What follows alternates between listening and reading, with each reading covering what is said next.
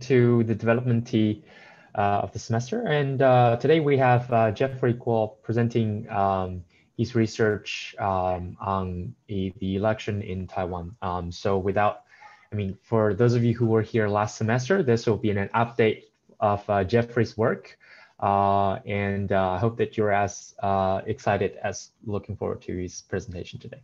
Without further ado, let's just yield the floor to Jeffrey. Okay, can everybody hear me well?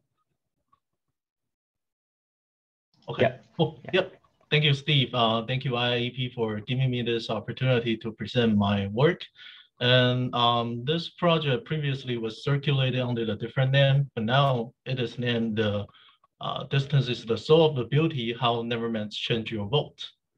Okay, so since this is just the preliminary draft, so any questions or feedbacks or comments are very welcome. Okay, and let's move to the overview of today. So the main question I would like to add in this paper, first of all, is I would like to know, does the various degree of the exposure to the Nevermet visitors in Taiwan change the political identification across the municipalities? Okay, and a little bit of the extended to bigger topic of this research project is that does the economic integration say that any formats of the economic integration reduce the political tension? So what kind of a method I mainly use in this project? First of all, I run a basic, the OLS model to test the basic correlation of the political variables and the economic variables I'm interested in. Secondly, I use the differences in differences model, method to test the magnitude of the preferential trade agreement shock. So I will elaborate that in the later on of today's presentation. The third one is I apply the regression discontinuity design to test whether there's a there's a jump around the cutoff of the high visitor exposure area and low visitor exposure area in Taiwan. And does their political ideology and party recognition has a lot of the differences in two different regions.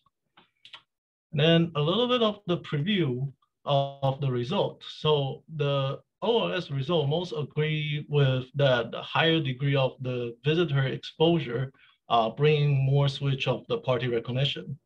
Secondly, the differences and indifferences result confirm that the shock, the ECFA, ECFA means Economic Cooperation Framework Agreement, and that is a preferential trade agreement between Taiwan and China. This shock does exist across the 4 different presidential elections in Taiwan. So pre-shock and after-shock, we could see that the coefficient we estimate are significant. Lastly, we compare the result of the regression discontinuity design in different years of the presidential election. And we found that before the shock, before the preferential trade agreement came into effect, the boundary between the high and low tourist or visitors exposure areas are not so obvious. Whereas after the shock, the high and low areas, their differences, the boundary become more significant. Okay, and the contribution to the literature, I list out 5 points here. First of all, this paper, I combine different database published by Taiwanese government. So it took me a lot of time to merge all of the different data set. First of all, is the visitors data from the Tourist Bureau's annual survey. So that's the first one. Secondly, the main sources of the data is from the Central Election Committee in Taiwan. And as we know, that the political outcome or the election outcomes depends on a lot of things. It might depend on the region's development degree, their average income, their constituents' average education level, and also like those regions distance to the main tourist attraction in Taiwan. So I would say this is the main contribution of this paper. Secondly, I take a different perspective to review the shock of the ECFA. So a lot of the paper, if you aware of the David Atour, David Dorn, and Gordon Hanson, their literature, they have a sequence of the literature that it's basically focused on the China shock. But most of their paper are focused on the goods market. So they want to analyze like the China shock from the perspective of the import competition of the goods. So how does that affect the labor market? How does that affect the good market? But now I took a different route. I take a look of one of the salient sector in the services in trade. I take a look of the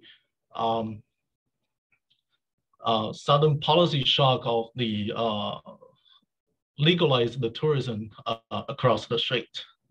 And the rest of the points are, the third points are, I use the regression discontinuity design to test if there is a threshold of the different level of the visitor exposure. And this is never show up in the tourism economics literature either.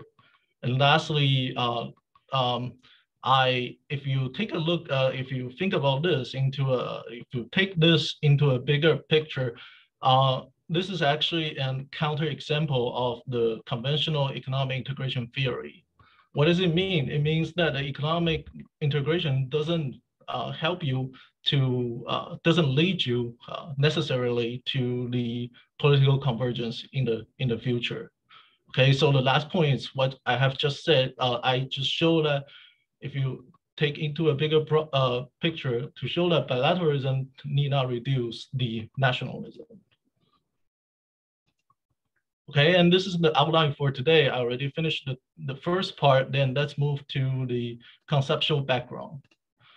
Okay, so two of the important things that we observe from our data. The first one is since 2010, there's a policy shock, there's a sudden lift, and it's as part of the preferential trade agreement between Taiwan and China that legalize the tourist for the both sides. So before then, for those who are not very familiar with the history of the cross-strait, before then, both sides are limit their citizens to directly travel to another side, to another side. So this serves as the main shock of this of my research, and interestingly, we found out that there's another stylist fact that we observe is that from 2010, the mainstream Taiwanese public opinion shift from pro-China towards self-determining. So originally, people believed that since China have a very large domestic market, so it would be better if we could have more economic cooperation in terms of, like tourism or goods or any kind of investment agreement. But after this, the things actually move the opposite direction of the expectation. So the interaction didn't bring the more closeness politically. It actually increased the tense. And if you put it into a deck, if you're using the aesthetic graph, I'm trying to trying to pin down the causality of those two terms, and hopefully I could persuade you at the end of today's presentation.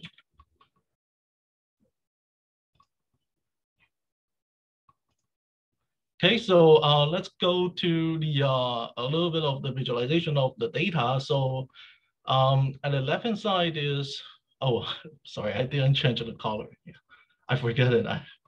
The China should use the red line, but here China is the blue line. The number of the inbound visitor here, the trend is like this. So as you can see, like starting from 2008, there's a sudden increase of the number of the Chinese tourist visitors coming to Taiwan. And if you're using the different, if we're using the share of the inbound visitor, you see that the composition of the total international visitors changes a lot after 2008. So the sudden change is in this period. So 2008 to 2016, there's a totally structural change. And this is the shock I'm trying to convince you. And then if we take a look of the policy, and as we could see the table here. So starting from 2010 and 2011, the first couple of the cities that opened up the visitors to Taiwan, it's only 3 cities here. So it's the 3, well, I would say probably it's the metropolitan in the coastal area of the China. So it's Beijing, Shanghai, and Xiamen.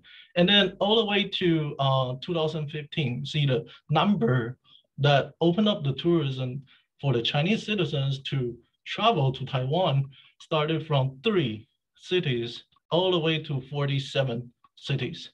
And this does not include the original cities that in the Fujian and Guangdong provinces, they already have the so-called 3 million links. So those of the travelers, those of the residents in those provinces, they are allowed to travel to Taiwan before the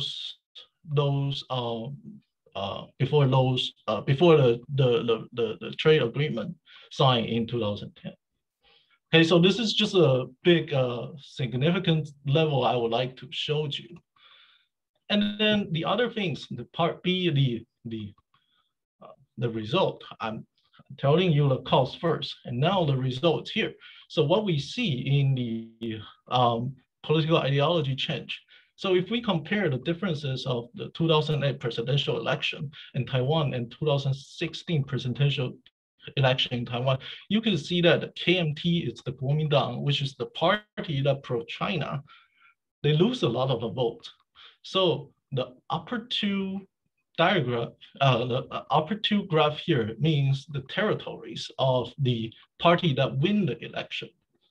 Okay, so the small cells that you see in the map here, it's actually the observation I use in this research. So if you take a look of the 2008 and 2016, there are a lot of the original, it's blue territory become a green territory. And it's also the case if we take a look of the voting share differences. So you can see this is represent the darker, more darker of the blue, represent that the winning margin of the share, the vote, the KMT, the pro-China party, has larger share of the, have the larger winning margin on the share of the vote. Whereas if you take a look at the 2016's, the result of the 2016's picture, you find that the blue territory, it's not as dark as before. And some of the light blue territories in 2008, right now, actually becomes the green territory. Okay, so this could capture the idea that I just told you, that there is a shift of the political ideology between this period. And at the same time, what happened? At the same time that there's a FTA between Taiwan and China, and legalize the travel groups between the 2 sides. And that's never happened before. So is it the coincidence, or is it what? This is something I'm going to explore in this research. So let's move to the institutional background here. So in Taiwan, since the modern democratization, there are two major parties in Taiwan. So just like in the US, two major parties, they clash in every kind of the ideology. But here we only focus on their policy and their view of the cross-strait relationship. Where I mean cross-strait means the relationship between China and Taiwan. Okay, and two parties, they both nominate a presidential candidate since 1996. So why we focus on the presidential election? Because in Taiwan, the people that steer the wheel on the foreign policy is the president. Well, it's the highest leader in Taiwan.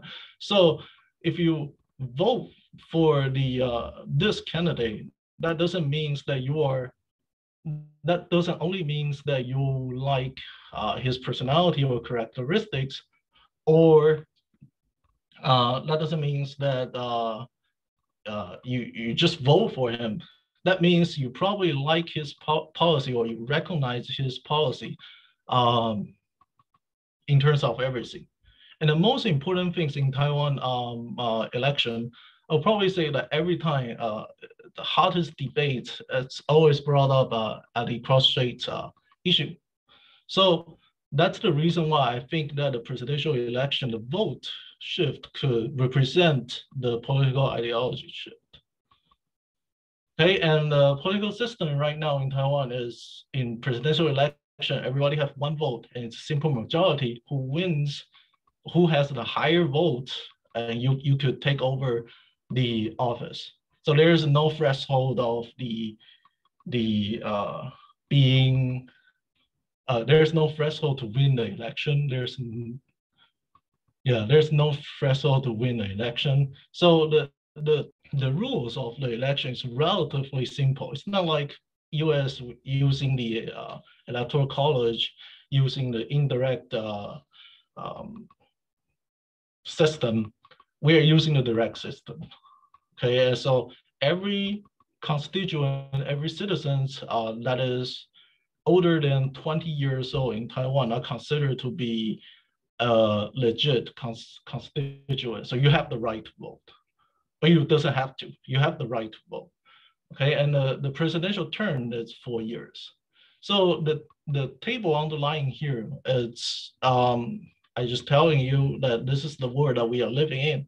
So the Green Party, okay, across the paper, across the this presentation, the Green Party represent the anti-China party. So if you're already familiar with this, is called DPP or 民进党 in Chinese, whereas the other one, pro-China party, it's the blue party. So it's the conventional 国民党 or Chinese Nationalist Party. Okay, so let's look into the data. First of all, of course, the most important things for my dependent variable is the electoral data. So electoral data coming from where? Coming from the Central Election Commission. So the acronym is CEC. So this is the Jeffrey? Yeah. So even before you tell me the data, I still don't know what your regression is going to be. I had the same comment last time. So seeing you write outcome variable. So can you, in one sentence or two sentences, tell me what's going to be your left-hand side, what's going to be your right-hand side, so I can better understand why the data is important. Thank you. Sure. If I could, well, so, okay, one sentence. Left-hand side is gonna be the vote margin and the margin of the vote share. And right-hand side are going to be the exposure of the Chinese visitor, income of the municipalities, average education of the municipalities, and the population density of the municipalities. So the observation is it's district. It's the small area of the district. So yeah, always have a sentence at the beginning of your data slide where you say, my main sample is going to consist of 368 district D for the following years T from year, first year to last year. okay. And this is valid for any PhD student. Like this is, you have to always be very clear. Okay, thank you. Sure. Yeah. Thanks, Remy. I actually will cover that after this, but thanks to brought up. Yeah. So this is gonna be the first part of the election data, right? So I have 22 second level city and counties, but I'm looking at the 368 districts across Taiwan. But since I'm using the travel time, the driving travel time as the distance between those regions to the tourist attraction, so I have to get rid of the 3 remote islands, the districts there. So I will lose some of the observation each year. And the timing of the election I include is starting from 2004, 2008, 2012, and 2016. And here comes the outcome variable. So the outcome variable is the winning margin of the vote. So pro-China margin, if you will, the winning margin of the Kuomintang KMT and the voting share margin of those 2 parties. So you can see that the first one is just the absolute the level data of the differences of the pro-China parties votes, and the second one is the winning margin in share of the vote. Okay, and the second important thing is that my independent variable, right? So how do I calculate a exposure to each of the regions in Taiwan? So I borrow it from the, like the tourism economics literature.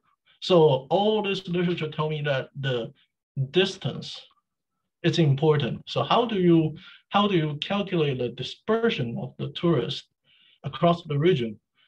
It's the most important things for you to calculate the index of the tourist exposure. So how do I do so? Here is the formula. So this I call CTE, so it's the tourist exposure. So there are 3 variables here. So K means what? K means how many tourist attraction I choose from the annual survey data from the Tourist Bureau in Taiwan. So say that I'm interested in only the top tourist attraction. So in Taiwan, probably it's the Taipei 101 in Taipei. It's the most important tourist attraction in Taiwan. So I will calculate the distance for all 355 municipalities distance, the driving time to Taipei 101. And what other 2 variable is? So I, as I said, I is the region, and T is the year. So like from the annual survey of the inbound tourists, incoming tourists, I can know like what is the number of the Chinese tourists aggregately. And then from that report, I also can know that which tourist attraction, how many of them have the relative visit. And then by using the GIS system, I could calculate out the driving time, right? So for giving you a better example, why don't we just take a look at the one of the example. So say now, this is called CTE superscript 3, I 2016. What does it mean? So this means 1 year period of Chinese visitor exposure index in 2016 with respect to the district I. So from the data I have in 2015, there were 4.18 million visits of the Chinese tourists. Okay, so here, the numerator, the first term of the numerator become 4.18. And then I figure out which 3 tourist attraction has the highest relative visit. And I find out it's Taipei 101, National Palace Museum, and CKS Memorial. and they have the relative number here. So that's correspondingly, it's 59.72 and it's 48 and it's 37. So then I could calculate it by this formula, right? So it's just basically just like a weighted average of the you know, like how many tourists go there, and their distance. Yeah. Can you explain to me how do you know the relative visit? It's on the report. Oh, the report from yeah. So this is on the report. Yeah. So for each tourist, you know where has that been, more or less. Yes. In that year, yeah. All right. Thank you. Yeah. Sure. So this is just one of the indicator. So this is 3, right? So you could choose the superscript as 1. That means you only look at the very top of the tourist attraction in Taiwan. But that will not be robust, right? So in order to be like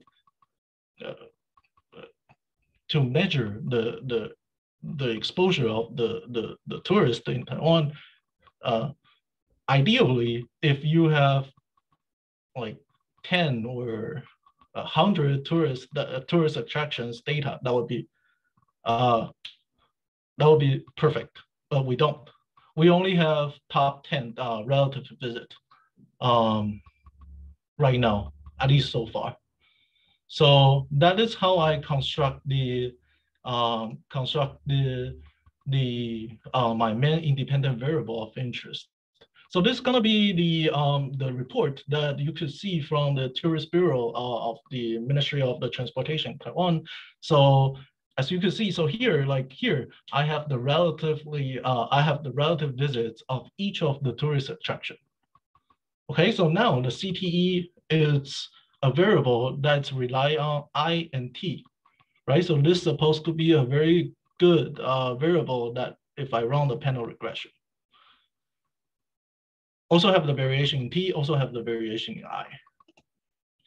Okay, and if I visualize it, what does it mean? So, okay, so let's take a look. If I want to calculate what's the tourist exposure in Miaoli, okay, one of the districts so one of the district in 355 district in Taiwan. So what is the CTE sub 3? So Miaoli, yeah. I think we understand what you're doing. Okay. What you're creating this measure is going to change over time at the district level. Do you have a map of what it looks like at the district for the whole country? I want to see which districts. I'm trying to make it like a voting data. Like you're talking about like which regions they have higher CTE, right? Yeah, so I want to know like the change between your first year and the last year. So I want to see where your variation is coming from, because that to what extent what you're doing with your analysis, like your left-hand side is going to be the politics, right-hand side is going to be that measure. So I want to see what this measure looks like for the country. I know nothing about tourism in Taiwan, so you need to show me like the geography of that. Yeah, and in an honest way, I just have a difficulty to plot out in data. I don't know why that just doesn't work, but that will be on the top of my list to calculate out a GIS map in terms of the CTE variable. Other questions? If not, I'm moving to another data. So we already talked about the vote, which is our main dependent variable. And then we talk about the tourist, which is our main independent variable. So one of the important things that we see in the tourism economics literature is that we need to calculate the distance. Okay, so luckily right now, all kind of the packages could do it for you. So all you need to do is just using the API from one of the company, and they will calculate from their map, and that's how I do. The thing is like how many or which of the distance that you need to choose. So I finally choose the driving time. Okay, and I know this will gonna cause a problem since lots of people asked this last time. Maybe the tourists come to Taiwan, they are not moved by the car, right? So maybe they are moved by the public transportation, or it's probably so uncommon to see people move use the airplane by the airplane in Taiwan, but that is a valid point. So since the way I calculate the distance, the driving time, there's no providing, they are not providing the community time by the public transportation. So I'm trying to figure out how to solve this, but let's just take the driving time as a proper proxy of the distance between the municipalities and the tourist attraction. Okay, and then coming to the identification. Okay, so this is the basic one. Well, so this is the first one I would like to know is whether the vote margin, okay, in District I in certain election year T, it depends on the Chinese tourist exposure and the population density in that city and the average income. So how do I get the average income? I get the average income by the tax return data from Taiwan. And then the average, the share of the college graduate in that city, in that district. Jeffrey, you don't have a year fixed effect? In this two, I don't, but yeah, this is a good question. If it's a panel, you should like have the minimum municipality fixed effect, which I see here. I see, the yeah, year but fixed effect. And to improve identification, you may also want to have like a region fixed effect that will be above, you know, like so you can compare neighboring locations. So district belong to what, 20, you said 20 regions, 20? Yeah. Oh, I see. So it's a higher level of, oh, yeah. So sometimes, for example, in the US, we'll have state year fixed effect. So say you have like Texas and you have Houston and then you have Dallas. Houston gets a lot of tourists, Dallas doesn't, but they're close to each other. Like it's just like 2 hours driving time or something. Then that's a better identification because you're comparing very neighboring locations. I see. The other question I wanted to ask you is like, so your identification is coming from like this change in Chinese tourists. You don't control for the change in tourist overall, because one would be like to have a CT, no CT, but like a T for like every tourist. And so what matters for your identification is like Chinese tourists, not necessarily Japanese tourists, you know. And I don't know if Japanese tourists and Chinese tourists have different preferences.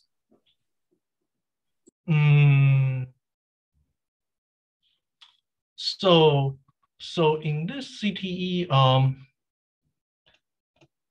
so I think this somehow catch the idea here. So I have the total Chinese tourist here. So this is not the all tourist. But this is relative visit is the average relative visit of all the tourists. So does that answer your question? Because if those two terms times together, that means the average relative visit of the Chinese tourists to certain of the tourist attractions. No, it doesn't answer my question. I don't think you understand what I'm saying. What matters for you is like exposure to Chinese tourists. It's not exposure to tourists in general. So what you want to do is like you want to look at your measure controlling for exposure to tourism in general. Otherwise, you capture an effect of tourism and not an effect of Chinese tourism.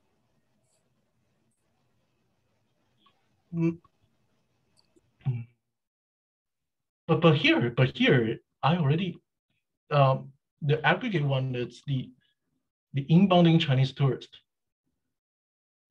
So this term, the CT, it's not include the other.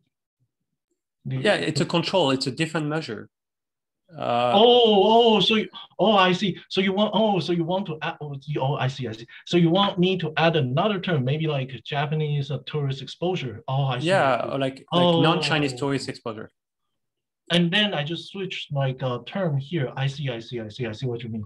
Okay, yeah, so I have the different yearly data on the Japanese tourist or the other, I see, other countries' tourist, and times the relative visit, which is the average visit of each tourist attraction.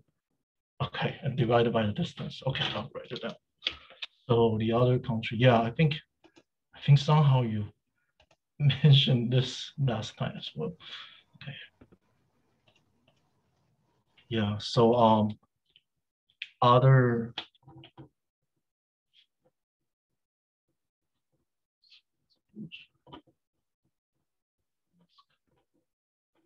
coming from the other countries, okay.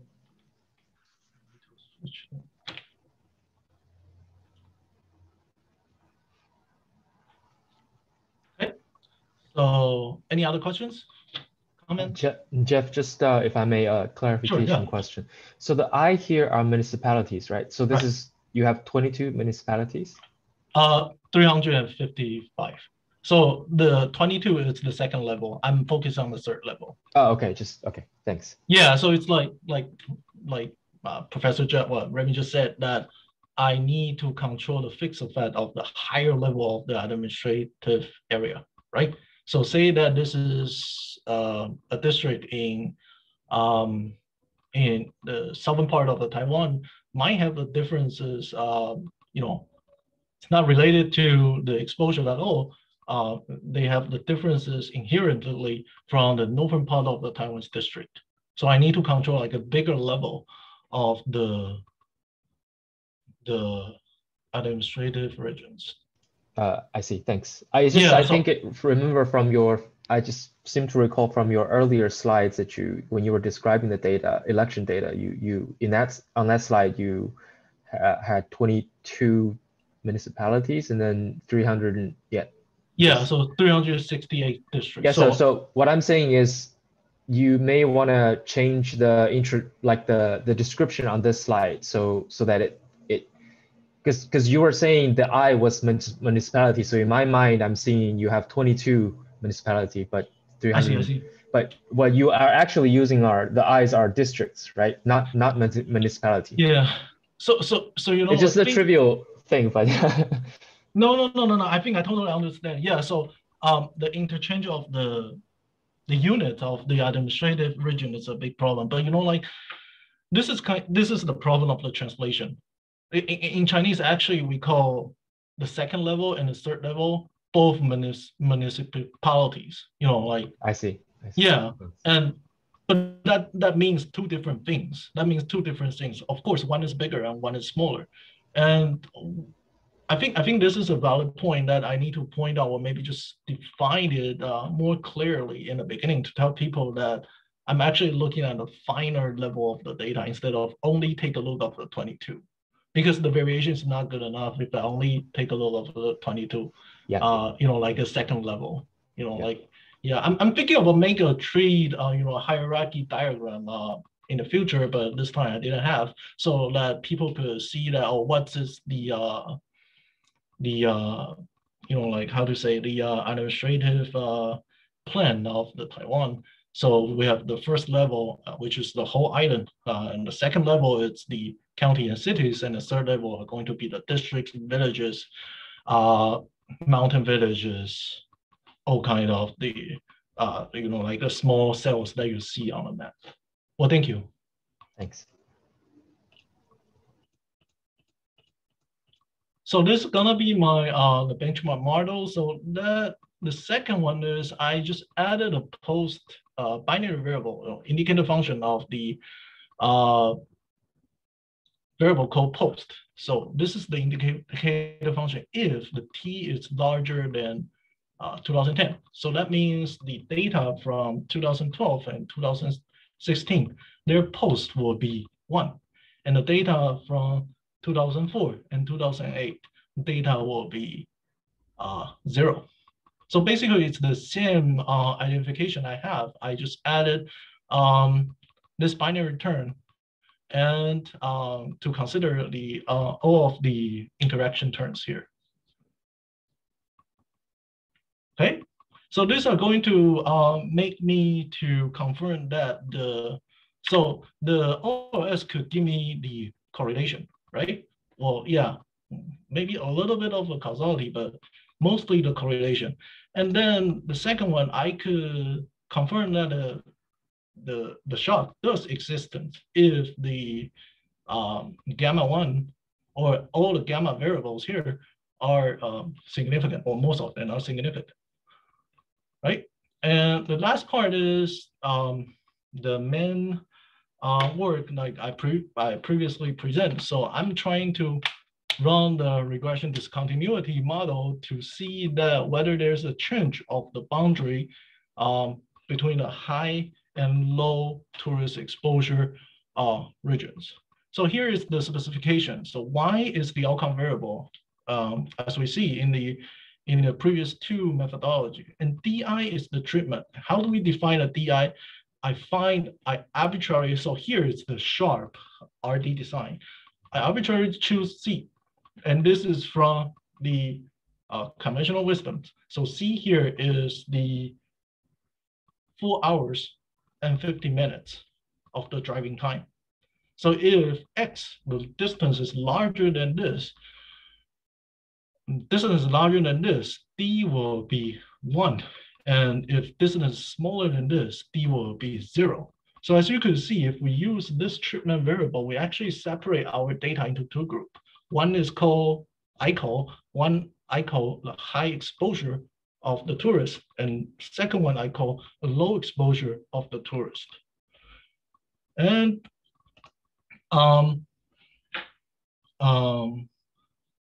I also do the robustness check by using a different local polynomial here. So basically, that's just the robustness check of the model to make sure that this is not only shows up in one of the model, not only shows up in linear model, not only shows up in a quadratic or third degree or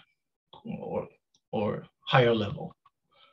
Okay, so Jeffrey, can you explain, like, you give a lot of details, and I think these details are not necessarily needed in a presentation like this. But the question is, like, it seems you're really focused on people who come for just one day. And I'd like to know more, like, are Chinese people coming for 1 week usually? They're coming for the weekend, or they're coming for a day? Like, that's your assumption, but what's in the data? So I know aggregately how many days they spend in Taiwan, but I don't know particularly like how many days that a Chinese tourist spend in specific district I. So yeah, so I don't know. This probably is limited to the data, but I could definitely take a look of this. Like, Professor, you mean the higher, bigger picture is that the heterogeneity No, it's just your identification strategy is relying on this, like, regression discontinuity. With regression discontinuity, you build it assuming that people come for 1 day. And I'm saying, what if people come for like 2 days? What if they come for 1 week? So, like, it's about the power of your regression discontinuity design. It may be valid, but only for a selected group of individuals. So then you have this issue of like external validity, indeed, where your effect is going to be driven by these compliers to this regression discontinuity design.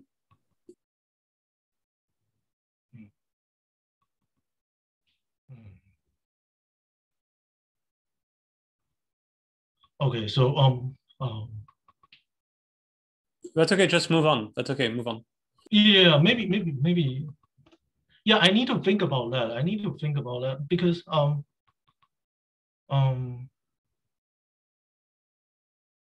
you mean there might be the differences between like long stay and short stay tourists, right? That's the concern.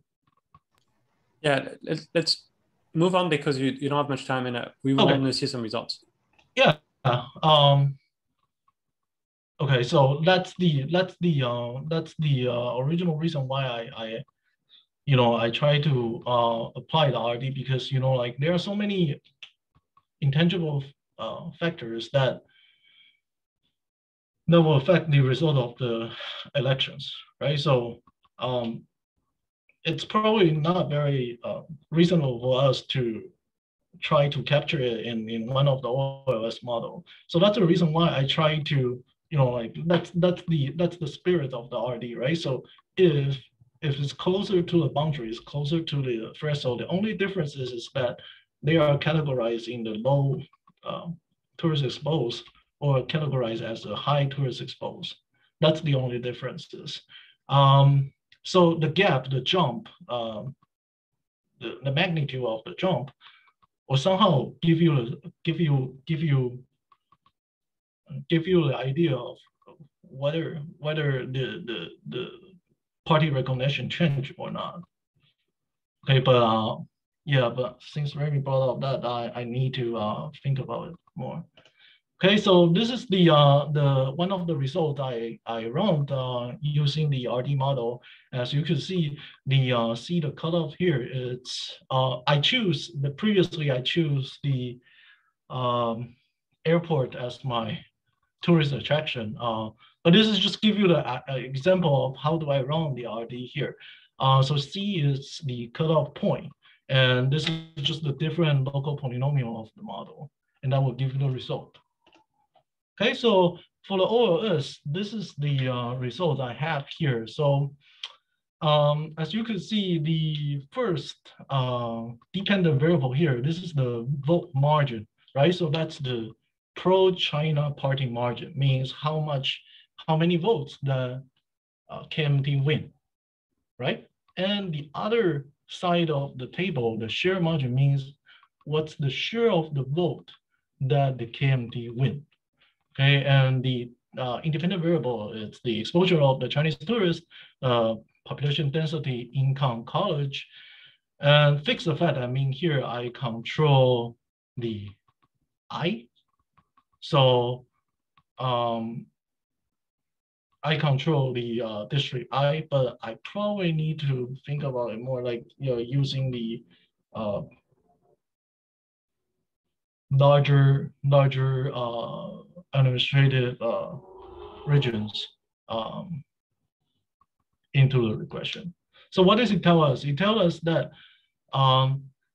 if in a simple OLS model, if the tourist exposure index increase by 1 unit, the vote will decrease by 193 in average.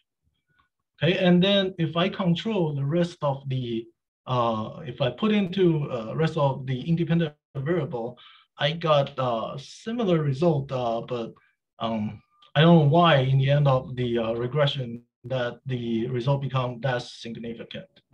But if we take a look at the share margin, because we know the vote share, the dependent variable of the vote share always between 0% to 100%, right? So you win, you have to win by 1-2%. There's no way that the negative or the number that larger than 100 or lower than 0, right? So here, previously I suspect that the share margin is supposed to be a clear, should have the clear result, but that's not the case. I found that in a simple, like in a simple model, if we only include the exposure to the tourist, this is significant. But once I added more, become less significant. The variation become bigger. And the last one, luckily, this one is significant here. So what about the DID results? How do we make sure that the shock existence? Take a look of the post, this binary variable. Remember that this is going to be the indicator function that if the year it's in 2012 and 2016, right? So half and half. Right now I have 2 time point, which is post is equal to 0, and 2 time point now on the post is equal to 1. So you can see from the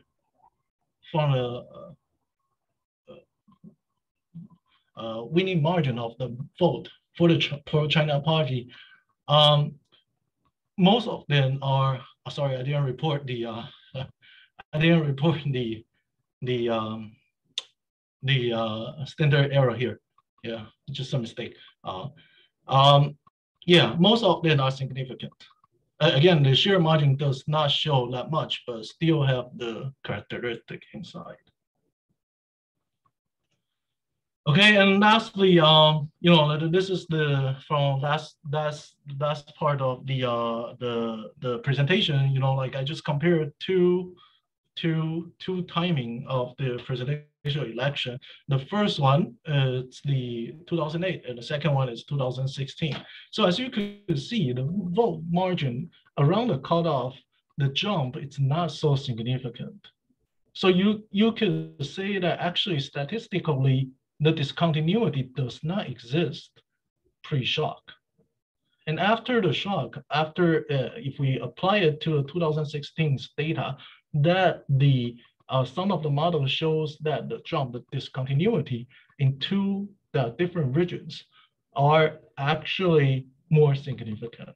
Of course, this is rely on like how we choose the cutoff, right? So the robustness check, it's necessary. And once again, this is the data from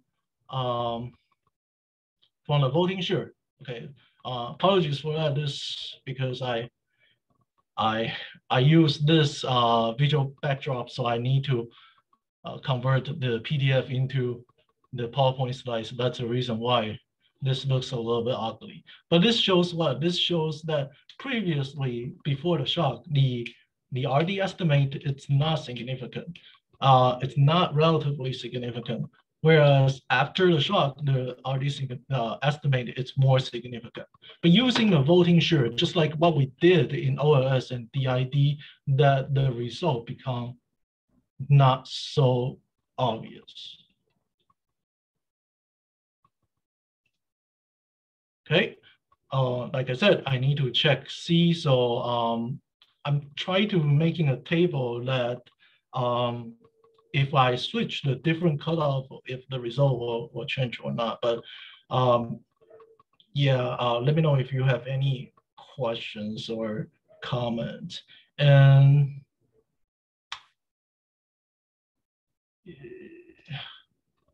yeah, so what if we use the CTE instead of the distance to the airport as the rounding variable in RD, and there's the result we get. Okay, so once again, in 2016's data, that the discontinuity around the cutoff point, it's more significant in two of the local polynomial model. Okay, and then that gonna move to the last part of the today. So what is the conclusion? Conclusion means what? Conclusion I have here. So this is two quotes I found. Actually, you know, like the international trade, you know, the tourists actually act pretty similar to what individual interaction. You know, like people don't know each other tend to think that, oh, we might get closer. But if somehow there's an interaction, the differences will show. The differences will show, and then the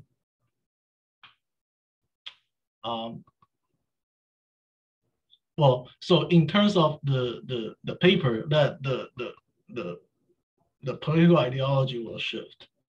So this just provide I think it's quite interesting counterexample of the, you know, Mondel's integration theory, or, you know, like the Marshall Plan in Europe, you know, like Bob Schumer's, their previous theory, right? So they believe that the economic integration could lead to the political stability. but somehow I didn't see that in the modern case of the Taiwanese streets. Okay, and the mechanism, I'm still working on it, and I'm trying to using a political model to capture that.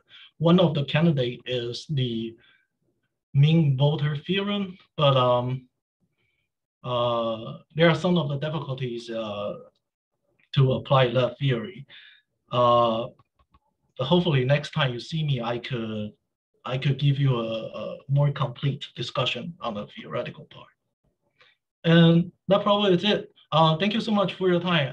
Really appreciate any comments or feedback will be very welcome.